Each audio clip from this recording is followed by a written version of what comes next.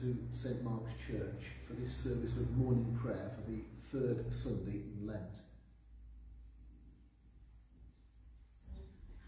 James is running up to the altar, so maybe something needs adjusting.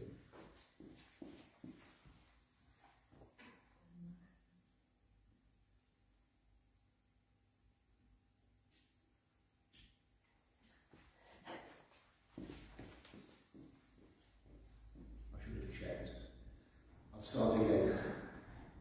Good morning and welcome to St Mark's Church for this service of morning prayer for the third Sunday in Lent. As you can see, we've managed to squeeze in one more service from the church building before the building is closed temporarily for the repairs to the ceiling, which hopefully will start this coming week. While the building is closed, there will still be a service on the church website at 10 o'clock each Sunday morning and available for the rest of the week, but it may take a slightly different form. We're hoping, we can't guarantee, but we're hoping that it may be possible to have a service in church on Easter Sunday. We'd like to know how many people would want to attend such a service if it's possible for it to take place. And towards the end of this service, I'll be giving you details of how to let us know if you'd like to attend. So as they say, you might like to have a pencil and paper ready. There are just three of us in the church this morning. Myself, Louise Marsden, I'll be leading and preaching. My wife, Louise, who will be giving us the Bible reading, and James Spooner, who is doing all the technology. But we know that there are a good number of you out there joining with us both live and through the week, and you're all very welcome indeed. I hope you've been able to download the order of service from the website. As usual, please join in with the words that are in bold.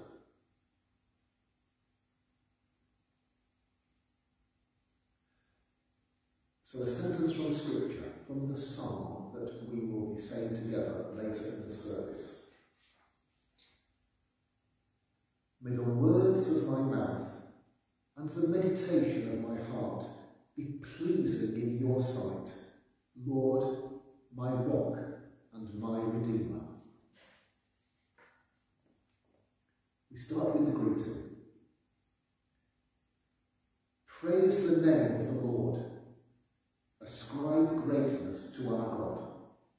Lord, open our lips, and we shall praise your name. We come to confess our sins.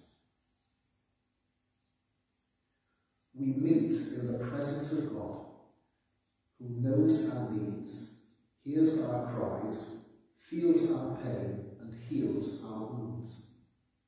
In a moment of quiet, let us bring to mind our sins and failings.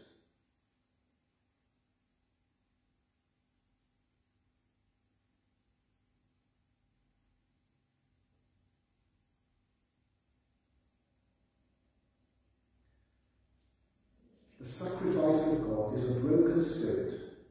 A broken and contrite heart God will not despise. Let us come to the Lord, who is full of compassion, and acknowledge our sins in penitence and faith. God our Father, we come to you in sorrow for our sins, for turning away from you and ignoring your will for our lives. Father, forgive us, save us, and help us. For behaving just as we wish, without thinking of you. Father, forgive us, save us, and help us. For failing you by what we do and think and say. Father, forgive us, save us, and help us. For letting ourselves be drawn away from you by temptations in the world about us. Father, forgive us, save us, and help us. For living as if we were ashamed to know your Son. Father, forgive us, save us, and help us. So may the Almighty and merciful Lord grant us pardon and forgiveness of all our sins, time for amendment of life, and the grace and strength of the Holy Spirit. Amen. And we join together in saying the psalm appointed for today, Psalm number 19. Please join in with the verses in bold.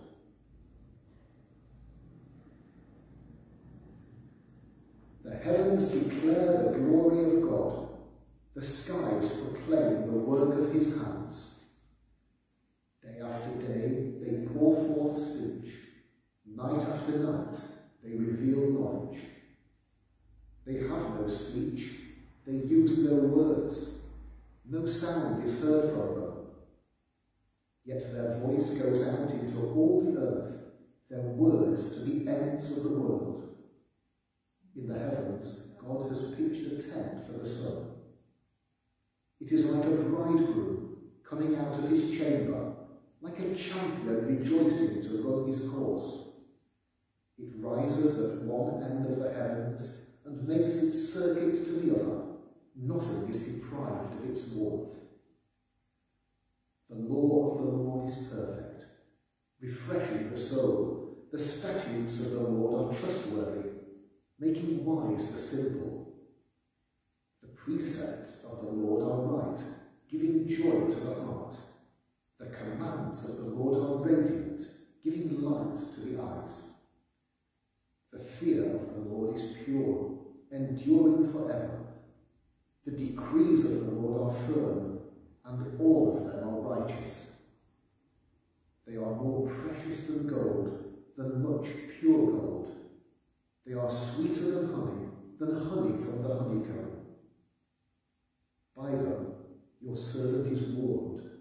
In keeping them there is great reward. But who can discern their own errors? Forgive my hidden faults.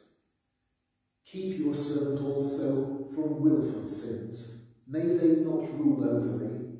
Then I will be blameless, innocent of great transgression.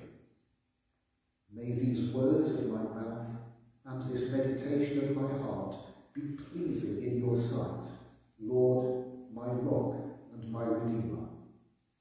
Glory to the Father, and to the Son, and to the Holy Spirit, as it was in the beginning, is now, and shall be forever. Amen. The Collect, a special prayer for today, the third Sunday in Lent.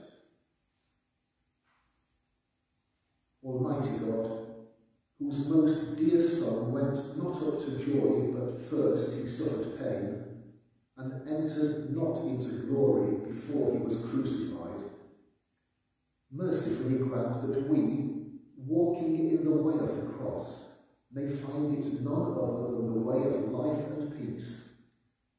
Through Jesus Christ, your Son, our Lord, who is alive and reigns with you in the unity of the Holy Spirit, one God, now and forever. Amen. Now we'll have our Bible reading, after which we'll keep just a moment of quiet.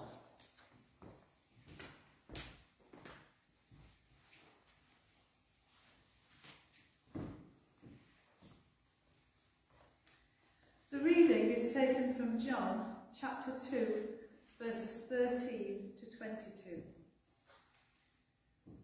When it was almost time for the Jewish Passover, Jesus went up to Jerusalem.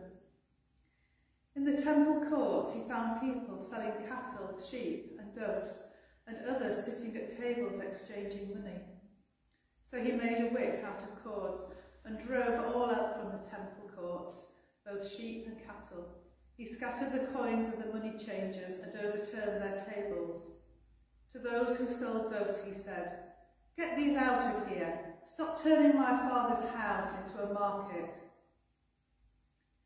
His disciples remember that it is written, "Zeal for your house will consume me." The Jews then responded to him, "What sign can you show us to prove your authority to do all this?" Jesus answered them, "Destroy this temple, and I will raise it again in 3 days." They replied, It has taken 46 years to build this temple, and you are going to raise it in 3 days. But the temple he had spoken of was his body. After he was raised from the dead, his disciples recalled what he had said.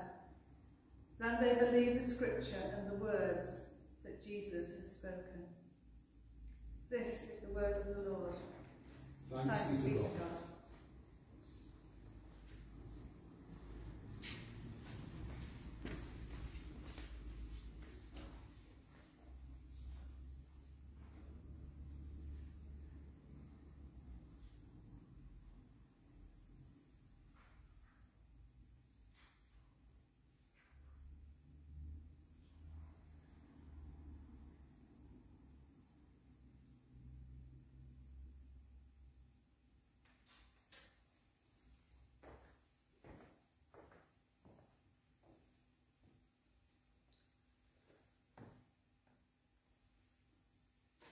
It's been a long time since we've been able to sing together in church.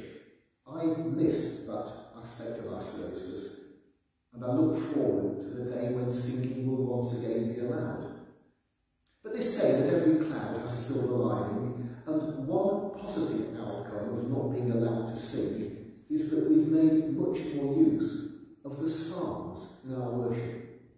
I hope this is something that will continue, because psalms are important.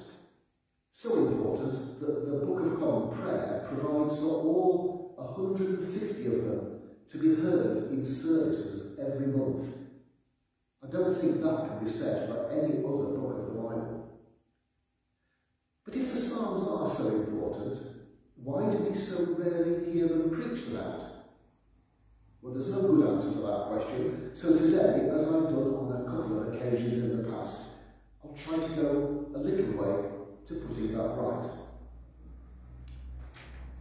The Psalms weren't all written by the same person or at the same time. A good number seem to date from around 1060 to 1000 BC, which more or less coincides with the lifetime of King David. But others were probably written as late as 440 BC. And Psalm 88, which could refer to the Israelites' sufferings in Egypt, may have been written as early as 1550 BC. The reasons that they are grouped together as a book of the Bible are the poetry which they all contain, and, more importantly, a dominant theme of trust in God and the belief that, when we trust and pray, God will respond. The 150 Psalms can be divided into subgroups in various ways, and one of these ways identifies a group called Genesis Psalms. Like the book of Genesis in the Bible, they deal with creation, with God's blessing of that creation. They deal with humanity's fall into sin, and they deal with God's redemption of humanity from that sin. Psalm 19, which we said together a few minutes ago, is one of these Genesis Psalms. Well, that's enough by way of background. Why do we use Psalm 19 as one of our Bible readings on this third Sunday of Lent? The answer is, I think, that Lent is a time when Christian people traditionally make a special effort to learn more about God and to draw closer to him as they prepare to welcome the risen Lord during the joyous celebrations of Easter. And Psalm 19 reminds us, challenges us even, to learn more about God and draw closer to him in a range of different ways. The middle part of Psalm 19, verses 7 to 11, and do look at it on your order of service if you like, verses 7 to 11 speak of Scripture. Of course, much less Scripture existed when the psalm was written than exists today, and so the focus is on God's laws and commands. But the point made by this part of the psalm, that Scripture is precious and that we should allow it to guide our lives, is just as valid and relevant today.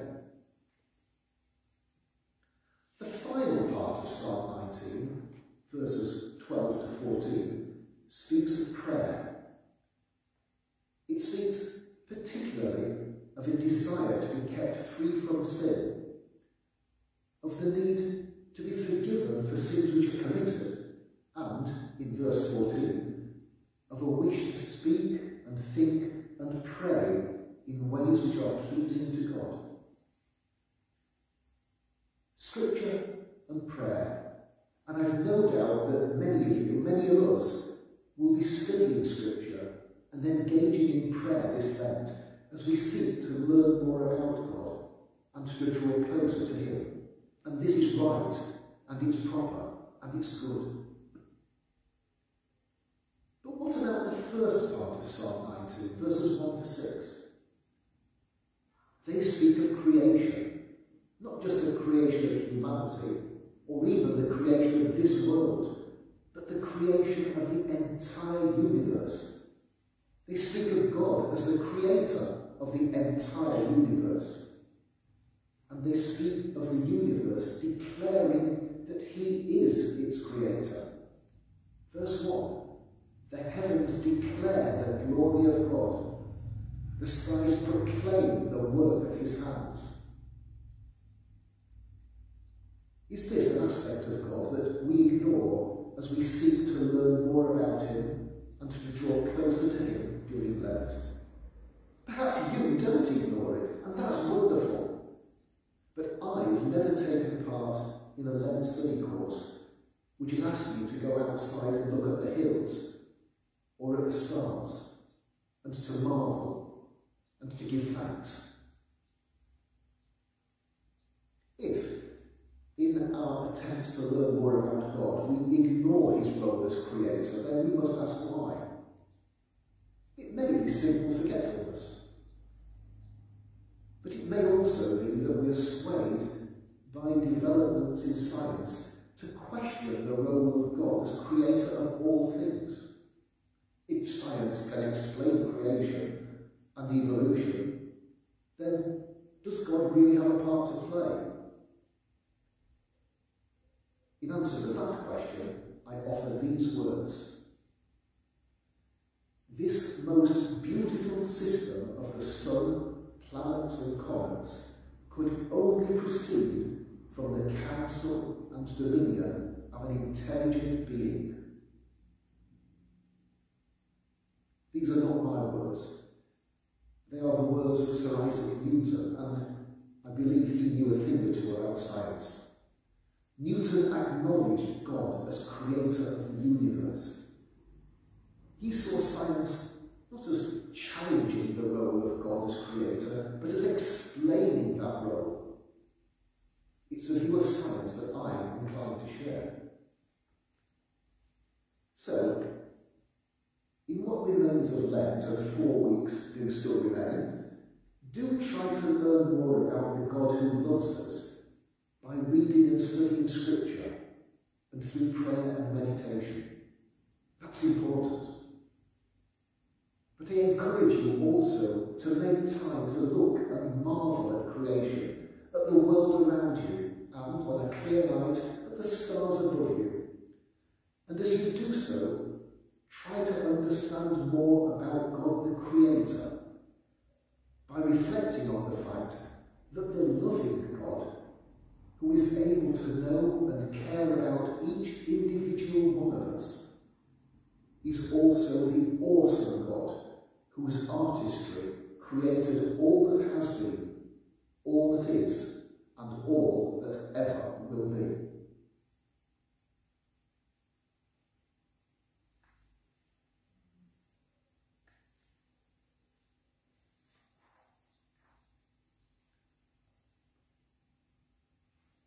Let us confirm our belief in that God as we join together from the order of service in the words of the Apostles' Creed. So let us affirm our faith in Jesus Christ, the Son of God. I believe in God, the Father Almighty, creator of heaven and earth. I believe in Jesus Christ, his only Son, our Lord. He was conceived by the Holy Spirit and born of the Virgin Mary. He suffered under Pontius Pilate, was crucified, died, and was buried. He descended to the dead. On the third day he rose again. He ascended into heaven and is seated at the right hand of the Father. He will come to judge the living and the dead. I believe in the Holy Spirit, the Holy Catholic Church, the communion of saints, the forgiveness of sins, the resurrection of the body, and the life everlasting. Amen.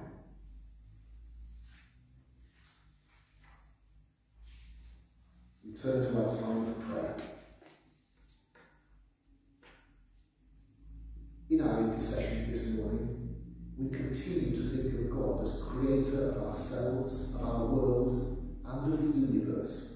When I say we declare, please respond, all creation belongs to you. So we declare, all creation belongs to you. Creator God, we believe that you are the creator of the universe. We believe that you are the ruler and owner of all you have created. We believe that you love all that you have created. We declare all creation belongs to you.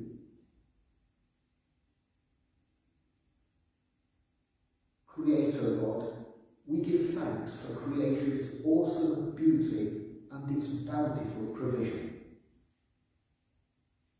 We declare all creation belongs to you. Creator God, we give thanks for the many ways in which creation reveals your glory and draws us closer to you. We declare all creation belongs to you. Creator God, we acknowledge that our world is broken and scarred by war, by misuse of resources, by greed, and by the inequality which is a consequence of greed. And we confess that we have contributed to this.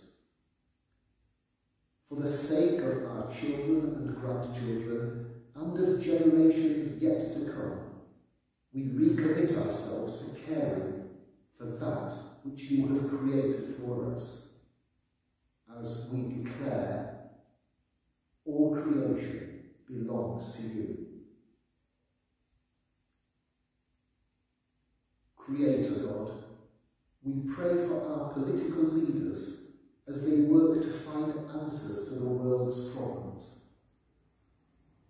May their goal be justice and equity rather than political posturing. May they seek consensus over controversy and action over apathy. And may they hear us as we declare all creation belongs to you.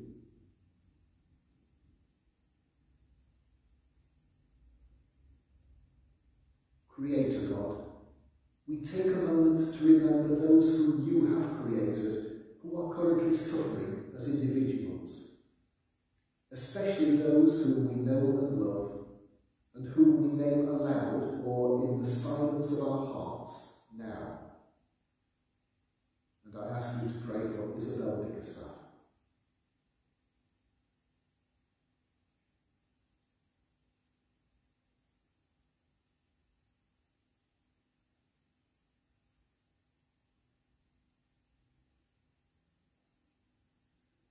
May they know that they are loved by us and also by you, as they are part of creation, and we declare all creation belongs to you. Finally, Creator God, we pray for those who have departed this life and who are now part of your greater heavenly creation. We pray especially for those loved by us and from our Book of Remembrance this month: Evelyn Bunting, Bernard Hawke, Susan Crawshaw, Isabel Moss, Wilfred Lewis, Nellie Marmont, Charles Richardson, Annie Davenport, Pauline Stocker, Catherine Webb, Henry Cox, Joan Mappin, Reginald Bowler, Encora Sharp, Mary Beaver, Alice Gregory, Brenda Pover, Percy Kay, Jean Stocks, Dorothy Wetherall, Dora Rayner, William Boswell, Arthur Rayner, Olive Wright, Percy Gill, Charlotte Round, George Martin, Phyllis Bergen, Ernest Senior, Pearl Kay. May they remain in your love.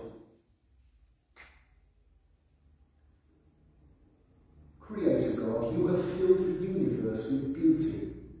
Open our eyes, we pray, to see your gracious hand in all your works, so that, rejoicing in the whole of your creation, we may learn to serve you with gladness. This we ask for the sake of your Son, Jesus Christ, our Redeemer and Lord. Amen.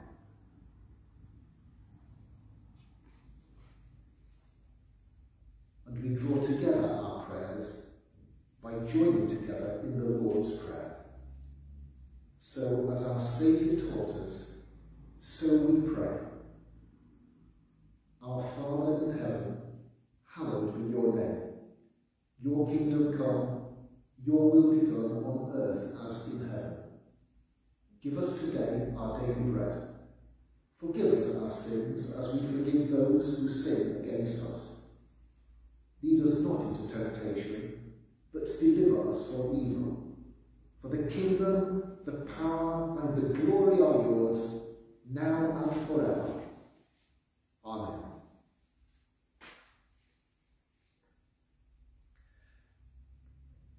For our hymn this morning that we're going to listen to together, I've chosen one that may be unfamiliar to some, to many of you, even though it's a very old hymn. The language literally is archaic. Some of the scientific references to the orbits of the stars and the planets are perhaps a little bit wide of the mark. But particularly in the third verse, I think it's a wonderful account of how all creation praises the God who created it. The hymn is sung by the choir of Trinity College, Cambridge. It is based on the first few verses of Psalm 19, and it's the spacious firmament on high.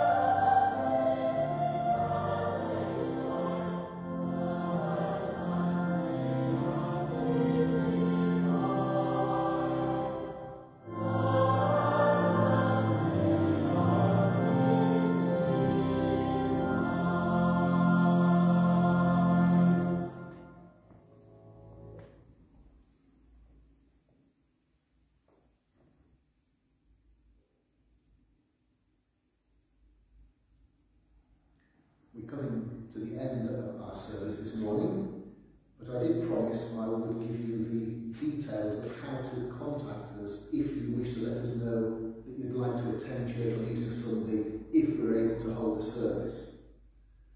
So please do it either by emailing the St. Mark's account at St. Mark's Grenoside, that's ST, but no punctuation, St. Mark's Grenoside at gmail.com, or by text to 07958 514 611.